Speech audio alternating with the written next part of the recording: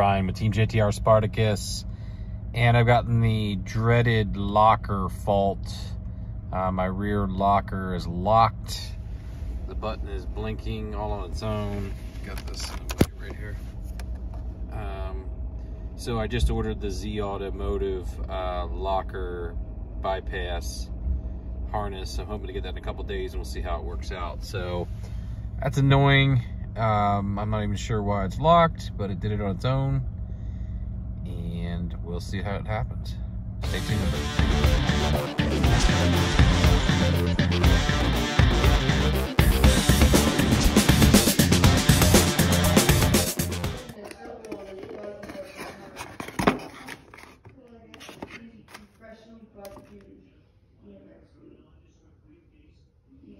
Hey everyone, it's Brian with Team JTR Spartacus. We got the Z Automotive OEM locker fix for a faulty locker. So we're gonna check it out and plug it in and then see if it does its job. Okay, so what we're gonna do is we're gonna go ahead and start her up.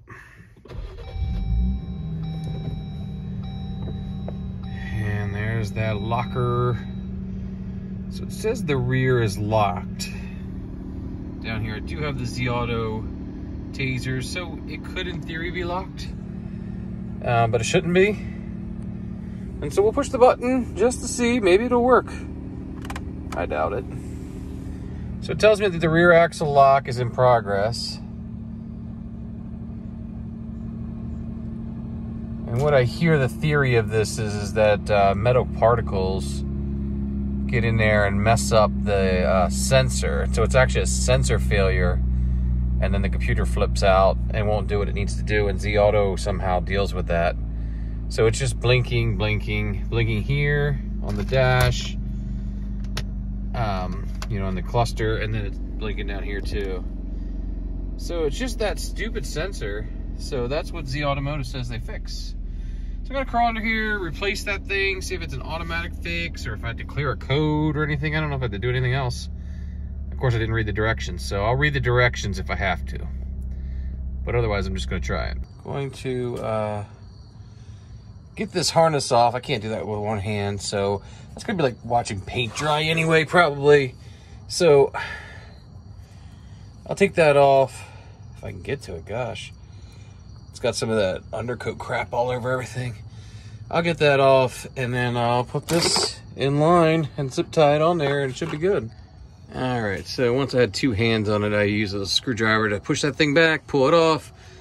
You see it reveals this. I'm just gonna check it real quick to make sure there's nothing funky in there. Seems all right.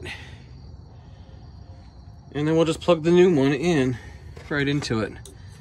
So pretty obvious how this works. Then you see this is just like the factory one. So this just plugs right in there. Simple, easy, I'll get it done. So that thing's in there. I just zip tied it back to the little thing that supports it there, just to get it out of the way. We'll see if this works. Pretty simple. Just make sure you click these little things. That little thing right there, that little gray thing, and make sure you hear it snap and connect. Let's go see if it worked.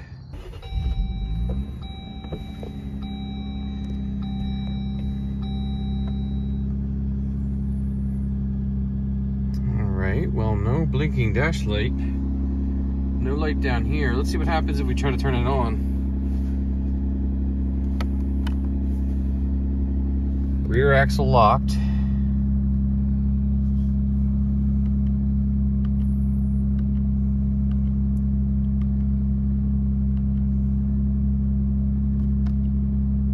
All right, so it's showing the rear axle locked right now.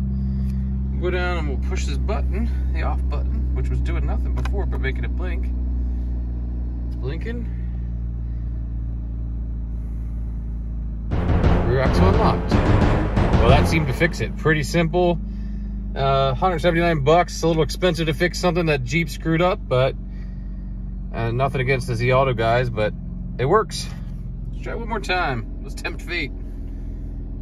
And I have the Z Auto taser. That's why it's locking in two-wheel drive. There we have locked. Let's go back down. simple things in life, right? You should just be able to expect this to work like this.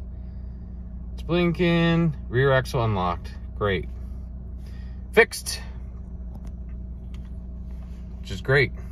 There you have it, the Z Auto OEM locker fix. It seems to be a bad sensor, not the actual locker.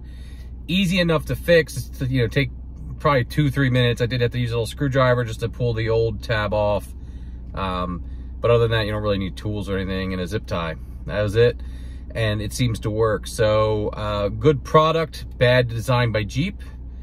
And thanks for watching. If you haven't already, please like and subscribe. Thanks.